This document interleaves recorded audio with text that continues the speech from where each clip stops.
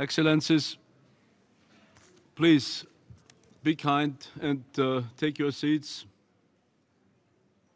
so that we can get started.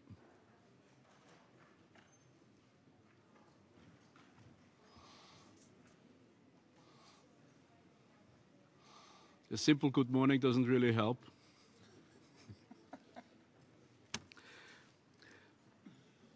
Distinguished delegates, ladies and gentlemen, it is indeed a pleasure to welcome you to this ECOSOC special event on multi-stakeholder partnerships, making them work for the post-2015 development agenda. And this meeting is intended as a contribution to the implementation of this new agenda. Multi-stakeholder partnerships comprising government, the private sector and philanthropic community, civil society and academia will be central for implementation of the new development agenda.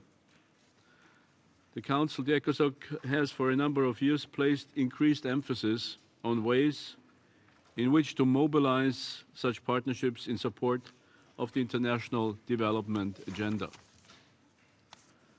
We must continue to expand this important collaboration as we transition to a new set of development goals, as this is known to you. It will be important to consider how best to channel the valuable contributions and expertise of stakeholders in advancing the implementation of the new Sustainable Development Goals and the outcome of future conferences and summits. Distinguished participants, the last 2 decades have seen a mushrooming of multi-stakeholder partnerships. They have increasingly become an integral part of the UN's work. These partnerships are voluntary by nature, and they are rarely the same. They can have different structures and characteristics and employ different monitoring and review mechanisms. Some have reporting requirements, while others do not. As we look for new and innovative ways in which to harness the potential benefits of multi-stakeholder partnerships, we have to ask ourselves how such partnerships should look like and how to best link them to the post-2015 development agenda. Partnerships are important on a global level, but it can be vital making them work on a national level. For what really counts and what is noticed by the citizens of the member countries happens on the national level. Let me point out that we need review mechanisms which have to be set up in a voluntary way. The lack of review mechanisms can make it difficult to assess if partnerships are indeed delivering results. Creating a platform for review could provide governments and the wider international community with the opportunity to take stock of the role, trends, innovations, and financing of voluntary multi-stakeholder partnerships and their contribution to advancing international development. We shall therefore strive for putting into place mechanisms that will help to assess progress made.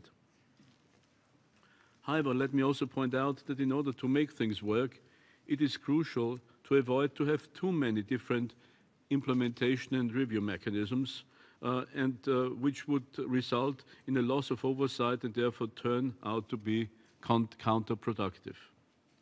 Only if we succeed here will it be possible to have a wide range of stakeholders on board for the 15 years that lie ahead of us, starting on the 1st of January 2016. Ladies and gentlemen, we have here with us today distinguished panelists who I'm sure will provide us with valuable insights and perspectives into many of the issues that I have mentioned so far. Our first discussion will focus on ways to align multi-stakeholder partnerships with the post-2015 development agenda and where they should be reviewed.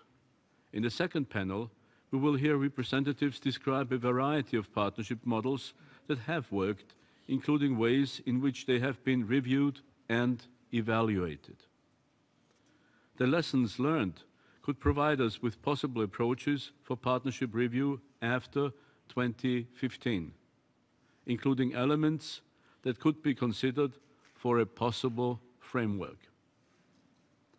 Our moderator for the first panel is Mr. Michael Shank, Director of Media Strategy at Climate Nexus. He is a former columnist for the Washington Post and currently a columnist for US News and World Report. And I now give him the floor to commence the first panel discussion on aligning partnerships with the post-2015 development agenda. How should it be done and where could they be reviewed? And Mr. Shank will also present the panelists to you and introduce the panelists to you. So, Mr. Shank, Michael, you have the floor. Thank you. Thank you, Mr. President. Thanks to the ECOSOC team for putting this conversation together. Happy Friday. Good morning, everyone.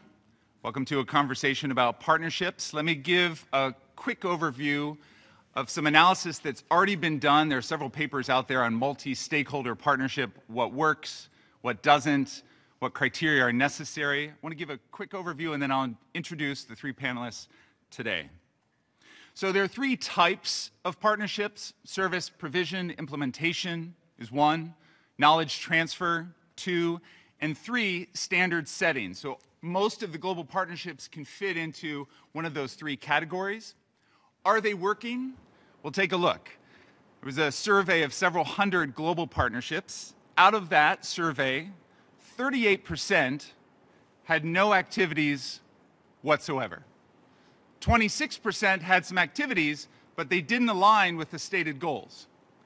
12%, there was a partial match, and only 24%, or a quarter, had all of the output aligning directly with the stated goals. So clearly we have some work to do. I'm going to suggest that the following 5 A's are necessary essential building blocks, and this draws heavily from the International Civil Society Center's report on MSPs, multi-stakeholder partnerships. That appreciative inquiry is necessary to bring all parties to the table. What do I mean by that? In appreciative inquiry, making sure you have common vision, common goals. That's critical. If you don't get it at the beginning, you're going to derail pretty quickly. All parties to the table. Why is that necessary?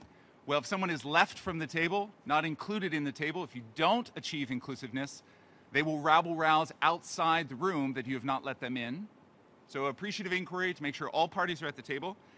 And then accountable aims and assets. We talked a lot about accountability, but ensuring transparency, monitoring, and evaluation.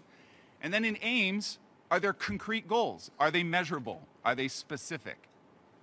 Assets, do we have sufficient financial resources, human resources, and as some of the panelists will illuminate today, critical leadership at the top level. If you get those 5 A's, you've got the essential building blocks. But there's more. As one of the panelists will identify, partnerships are like dating, and I'll just expand on that. Dispute resolution mechanisms are critical.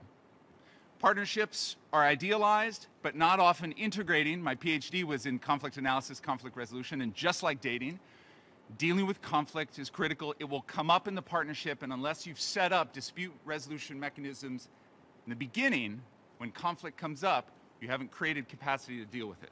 Clear communication, legitimacy, and trust building. Oftentimes we build trust at the beginning with a new partnership, and then we fail to continually and continuously build trust throughout. So no surprise, halfway through or 3/4 of the way through, trust drops out, legitimacy drops out. We have to be mindful of that throughout the entire process. And then, just like in relationship, strong facilitation throughout the whole process. We cannot let that container get porous or leaky, facilitating a tight container for that partnership through the entirety of the concrete aims and measurable goals. Lastly, around institutionalization, a strong mandate helps, but also binding rules with external monitoring. Now, much of what I've lifted up is in the report by the International Civil Society Center with NGOs that you're familiar with, Oxfam and others. I encourage you to look at that. That will ensure the sustainability of the Sustainable Development Goals. We'll get into, in the Q&A, conversations about specific recommendations. My instruction from the ECOSOC team is to really do a deep dive in where and what role can ECOSOC play. So I'm very keen in the Q&A to get to conversations about task managers. Is it worth in the UN system making sure every agency, every committee, every commission has a task manager and kind of a meta partnership hub to make sure these SDGs get implemented? And ECOSOC can be a home for a conversation about the models and lessons learned and pilot projects. So with that, let's begin. We'll begin with Dr. Klaus Leisinger, followed by Mr. Charles Badenocht, and followed by Dr. Josefina Rucado. Dr. Klaus Leisinger is the founder and president of the Global Values Alliance. He'll speak to that and some of the work they're doing. Mr. Charles Badenocht is the vice president for global advocacy at World Vision. And Dr. Josefina Rucado is a founder and executive director for the Center for African Development Solutions. Dr. Klaus Leisinger, the floor is yours. Thank you.